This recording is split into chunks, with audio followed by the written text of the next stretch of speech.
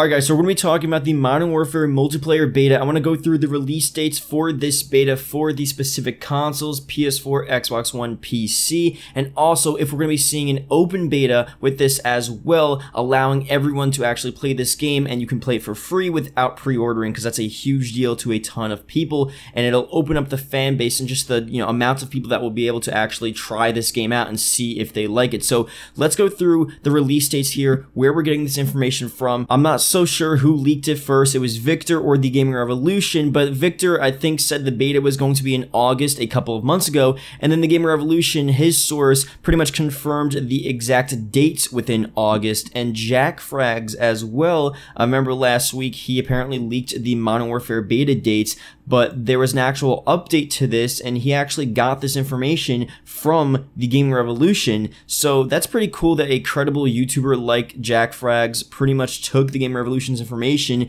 and brought it out to people. Obviously, he must have some inside information as well. He just knows and is assuming that this information is probably accurate. I mean, we know the Gaming Revolution's information for, at this point, pretty much 100% accurate. Almost all of it has come to fruition between the gunfight game mode and all of these different leaks.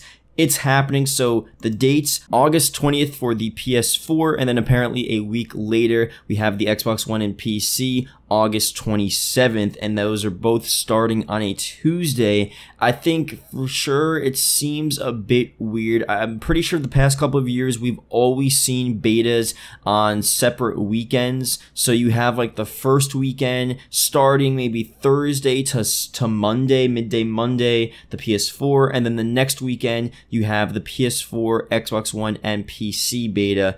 So it's a bit weird that we're seeing this time around, and I don't think we're so sure if the first week is going to be PS4 only, and then the second week is only Xbox One and PC, or if the second week is also PS4, Xbox One, and PC. So we'll have to get information on that very soon, but those are the dates. It's going to be, 3 weeks or so after the actual full reveal of multiplayer, so that's pretty cool. And I want to talk about an open beta for this as well. So someone tweeted, one of my followers on Twitter tweeted out, please do an open beta for Modern Warfare, you'll entice so many more people that way, and that is a fact. I think I don't know which beta it was, maybe Black Ops 3, but you had to pre-order. Pretty much every beta you've had to pre-order for the most part, but sometimes halfway through the beta they open it up to everyone, or just the end of the beta. Once you have those first couple of days for the people that pre-ordered, they're just like, you know what, everyone gets to play. I think for Black Ops 4, was it the PC beta for Black Ops 4?